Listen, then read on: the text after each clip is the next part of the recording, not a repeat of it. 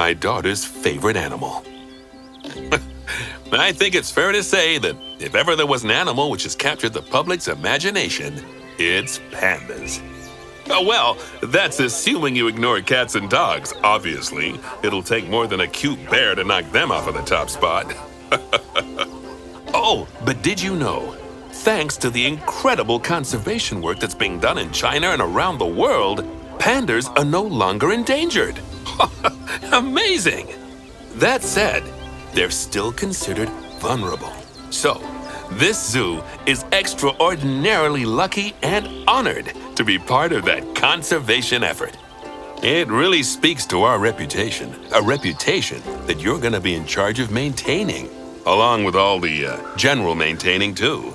I really can't tell you how important the welfare of those pandas is. Oh, wait, I can. It is vitally important. The eyes of the world are on you, my friend. Although, perhaps more pressingly, the eyes of Nancy are on you too.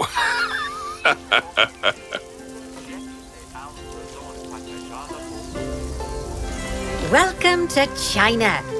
This is Bernie's brand new Panda Celebration Zoo. So new, in fact, that it's not quite finished, but we'll deal with that later. First, let's take a tour of the zoo.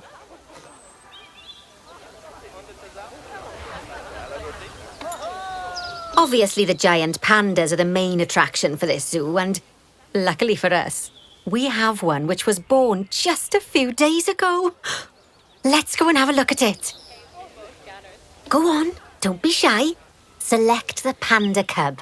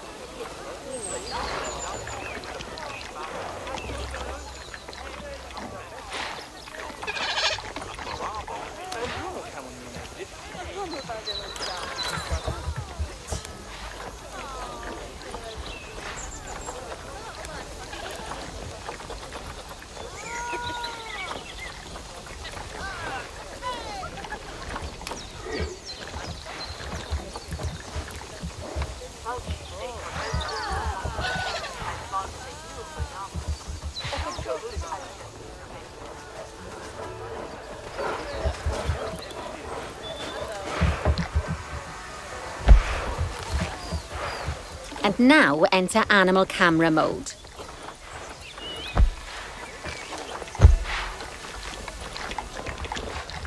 Oh, doesn't it just warm the cockles of your heart? So cute! Did you know that giant pandas, or Ailuropoda melaleuca for being formal, are the only entirely herbivorous bears?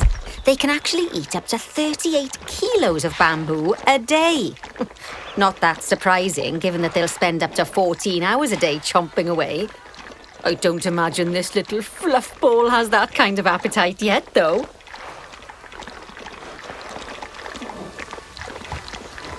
Oh no. I just got word from one of our keepers that a sable antelope was placed into a habitat without going through quarantine first, and that they're displaying signs of disease. We'll have to move them into quarantine to stop the infection from spreading to the other animals. To do that, go to the highlighted habitat, find the infected animal, and then select them to bring up their information panel.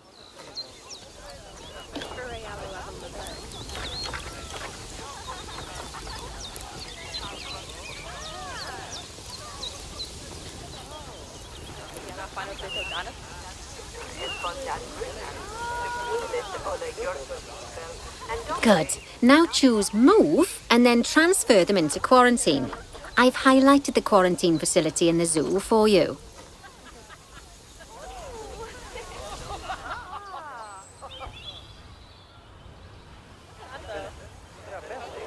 Oh, phew. That's a relief. Now that we've stopped the infection from spreading any further, we need to build a vet surgery so the antelope can be treated and then returned to his habitat. I've already highlighted where I'd like you to build it, so why don't we head over there? In order to build the vet surgery, choose Facilities, Staff Facilities, and then Vet Surgeries.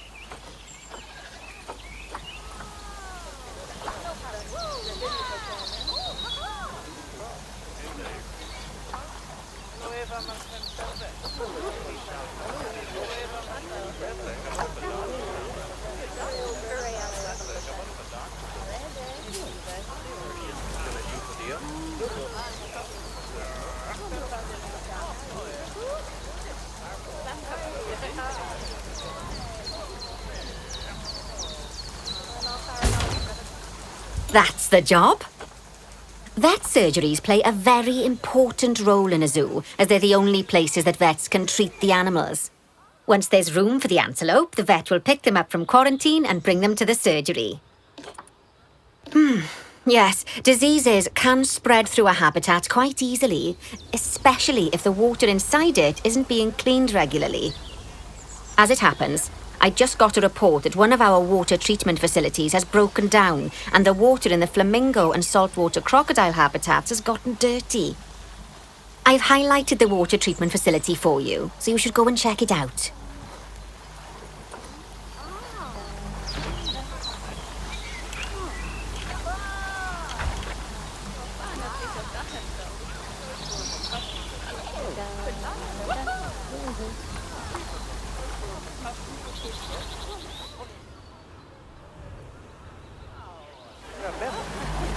Select the water treatment facility to bring up its information panel. Yes, I don't think you need a degree in mechanics to tell that this thing's thoroughly banjaxed. Use Call Mechanic to bring an expert over to fix it for us. So, just to explain, water treatment facilities work in a similar manner to power sources, in that they have a radius of influence around them.